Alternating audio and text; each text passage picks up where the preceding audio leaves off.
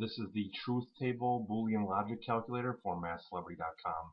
If you have a statement, a Boolean logic statement that you want to see the truth tables for 2 or 3 letters, you can use this calculator. And you could basically enter your shortcuts. So you could do something like P and Q. You can do P or not Q. So I want to stop here real quick. For and, you use the 2 and symbols. For or, you use 2 vertical tab symbols, and for the negation statement, you use an exclamation point.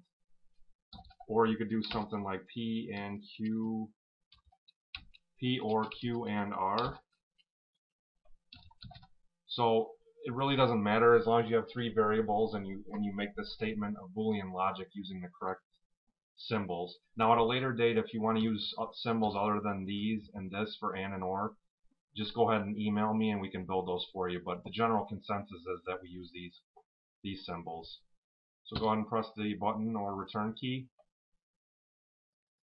So what this does is it takes your Boolean logic statement and then it builds the truth table. And we go through all the scenarios. Now, if we had 2 letters, there's only 4 scenarios. If there's 3 letters, there's 8 scenarios.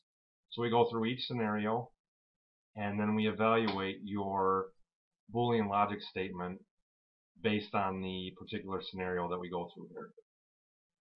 So fairly easy to use, and again, if you're on the calculator, you would type it the same way. You could do P or, let's do P or not Q.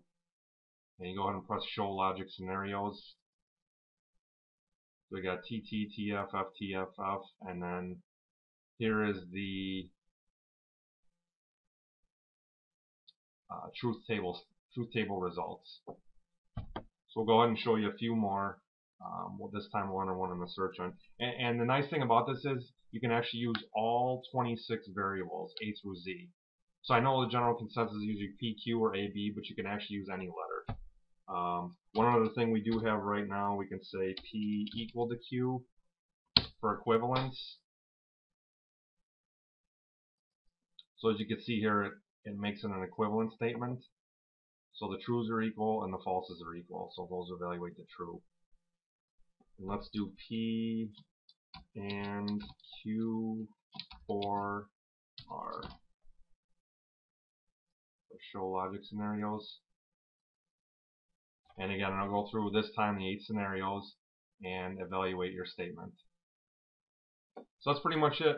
Now, if you come across a statement on the calculator where we don't have it, go ahead and email me. So if you're thinking about signing up for a license and you enter a truth statement and it doesn't go to this lesson, just go ahead and send me an email in the contact us link with the statement and I can build it for you probably within an hour. So if you do have any questions or enhancement suggestions, as always, email me. Thanks for watching.